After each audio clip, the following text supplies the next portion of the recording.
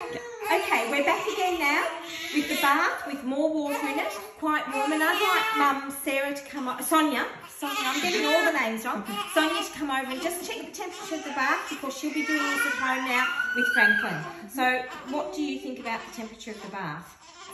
It's hotter than normal, yeah. Than you would expect. Yeah. And this is a big issue for a lot of parents, but that's okay. Right, now the difference here is we don't do any pre-washing with the young man, and we pop him in the other way. All right, he goes into this water. Now he will object to start with. We hold him like this. Now you're meant to calm down about that, and he will. And he floats, and you can see now that he floats in the water with his head rested on the palm of my hand. That's the only way we hold a baby in relax. Now, you will watch through this bath. His hands are clenched tightly. They will slowly open up and start to explore the water. Oh, you're going to flip over instead. Hey, you're a lens lizard, are you? You're going to be a lens lizard. And if babies want to do that, that's fine. They can flip over. But again, you just hold them in the palm of your hand and you let him explore the water. You okay with that? Oh, now I've got wet sleeve. I've got a sleeve to wear. It's all right. So we turn you over. And again, we just wash them in the water, just with our hands. You don't need a cloth. But if you want to use a cloth, you can. I have a cloth here that we can use. So if you want to use a cloth, now he's going to flip over again onto his tummy. You can just wash their face with a cloth, as so. We're going to flip you over, my darling. Flipping over onto the palm of your hands. Now, you splay your fingers here. Now, this bathing technique is the creation of a mentor of mine from the 1980s, Anne Burley. And she actually did make a video about this, but I have not, in all my travels around Australia, seen any hospital teaching relaxation bathing to this day. So once he's over on his tummy, you splay your hands out. So if you get any water in the palm of your hand, it actually goes through so he doesn't start drinking it. But it's also okay. If their head or mouth goes under the water, that's okay. You just gently lift them up. If you're uncomfortable, if he's going to flip over again, let's see if we can get you on your tummy, love. There we are. If you're worried about how they move in the water, then you can just put your hand on the back of his head and that's quite secure. You can do anything with him like that quite safely. And you can wash his little face, the back of his head like this. You can pour a little bit of water over his head. And you can see now that his feet are starting to move. He's stretching out, or his hands opening up. I can't see. No, they're still, oh, they're a little bit softer than they were. But he can stay in this bath anything up to 20 or 30 minutes, as long as the bath stays warm. Now this backhand is starting to open up now, and you can see he's actually starting to explore the water a little bit with his legs. He'll stretch them out. He's quite comfortable. He's no longer crying. And he's doing that movement himself. And you can see his hand is opening up down the bottom there. I can't see his front hand. And he's floating quite freely in the water there. So that one's still bunched. This one's just starting, and now he's starting to just explore what he can and can't do. If he starts bending his head back a little bit, you just tip it forward with your finger. You let him float. And again, if you want to use soap, this is when you can soap your hand up and rub some soap on. But again, newborn babies up to 6-8 weeks of age, even older than that, they generally don't get dirty. So they don't need soap to clean them. If you want to use a cloth, you can. But again, I prefer skin-to-skin contact always with the baby. It's all they need. And you can see that where he was upset when he went in, now he's quite happy. Now you can see that those hands open and close. And he's stretching his little legs out. And you can see there's his cord starting to separate. So there's little bits of the cord that are now floating in. Oh, you're going to flip over. You like flipping over, don't you, Franklin? That's a good boy. And then he's flipped himself back. Quite often they'll do a bit of froggy swimming with them. Now he's doing all of that movement himself. He's quite happy in there, discovering his own ability to move in water.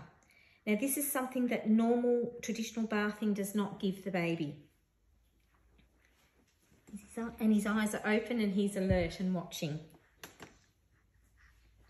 Hey, is that good? Is that good? So his bottom hand is opening up now. That top one's staying clenched for whatever reason. Hey, you're not going to follow the prompts like I spoke into your ear before we went in here. Your hands have to open. Oh, it's loosely clenched. It's not tight like it was when he went in. And he's quite happy there. No crying. So the water's not too hot. If it was too hot, he would continue to scream. And because it's so warm, there we go, we're going to start exploring. You're going to come onto your back. And you see, as soon as they turn onto their back, that startle reflex kicks in. Do you want to go onto your back, little man? No? What do you want to do? But again, all you have to do is flip him over onto his tummy, and you can see now he's really starting to get the idea of the water. He's quite relaxed in there. He's awake and alert.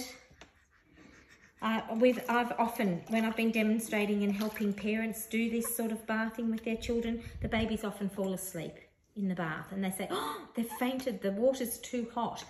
It's not that they've fainted, they're actually so relaxed they've gone off to sleep. If you've got a fractious baby, relaxation bathing is a wonderful, wonderful way to bath them because it really does relax them. And its long-term effects continue on after the bath. Now, the other thing we do that's different, we won't go on for 20 minutes here because you don't want to watch a baby in a bath for 20 minutes, even though he's beautiful. And you can see, if I put my hands down, but if for whatever reason you're sort of enjoying it so much and your hand sort of soaks down into the water and his mouth goes under, it's okay. They'll swallow it and you just gently lift them back up again. Don't do anything suddenly in a relaxation bath. Just gently lift them out of the water. It's well-known fact that babies that have swimming awareness lessons from early on, we know that their throat closes over so they don't swallow the water. It automatically closes. It's a primitive reflex. And again, now you can see that his hands are open and he's exploring. And the other difference is now that we're going to take him out and dry him off. So I'll just get that ready. We'll get rid of that out of there and down the bottom. When we lift them out from their tummy and we keep them in that nice relaxed position and we dry them on their tummy. So the reason for that is it keeps them in that relaxed mode, the anti-startle reflex position. If you put them on their back, they respond with a startle reflex where their hands fly out and they end up, can you get a photo of his little face here? Because it really is very, oh, he's going to look at you. Good boy. He really is quite relaxed here. And you can see he's relaxed because his legs are long and not bunched up, but sometimes they will be up underneath him and that's the position a lot of newborn babies sleep. So again, we just dry them and we dry him off while he's on his tummy, all of him. And we just go around his head and say, oh, you're very strong, young man, for a 2-week-old baby. Look at you lifting your beautiful head. Hey, clever boy. And you can see he's quite pink. So the temperature was warm, but not too warm. If it was too warm, he would have cried and he would have screamed. Because when you're scalding a baby, it's an unpleasant sensation. So they do scream. So because he wants to turn that way, we just turn them on their side. Just put his arm down and we just turn them this way onto his side so that we don't undo that relaxation, and we dry the one side and onto his arm and stretch his little arm out And quite often this is a good thing to do when they're prior to their last feed, before they go to bed. And for me, for my children, that used to be at 5 o'clock in the afternoon. I was very lucky, but for other people it might be 7 or 8 at night for that last evening feed. Some people will wake them for a, what do they call them, a dream feed at around 12 if the baby hasn't woken. Whether you think it's necessary to do that, that's up to you. You know your baby better than anyone else, so you need to have the confidence in yourself and your own baby that you know what your baby needs. Now, I want to do a newborn examination now that he's like this and he's nice and warm, but that will be on the next video. So if you want to have a look at a newborn examination, Sonia, did you see a newborn examination done while you were in hospital of him? Did they explain it to you, what they were looking for? Yes. Yes, excellent. So that should happen as routine when you have a new baby. They should explain what they're looking for. So that's the baby bath. That's the relaxation one. We'll keep him warm for the moment. Straight after a traditional one, you can see the difference. We'll go back over the differences again. Traditional bathing is you wrap them, you wash their face and head first, wrapped in a towel. Then you unwrap them, you put them in the water, holding under their arm, on their back, and give them a bit of a swill through the water, out and dry. Relaxation bathing, very warm water, 38 degrees, much deeper, and you put them in, and the only contact you have with the baby is with their face in the palm of your hand, and they float freely. And that is what aids the relaxation of a baby. If you have a fractious baby, it's a wonderful way to settle them before evening sleep. Okay, thanks for joining us today. What I would like to say is, I'll wrap him up, sorry, because I'll just have a quick brief talk about what Perceptive Parenting Australia is. I have launched Perceptive Parenting Australia to help parents with educational videos about children from pre-birth, so antenatally, right through to 6 years of age. There are 100 or 99 videos on the website in series. There are 10 series, and I invite you to go on and have a look at the website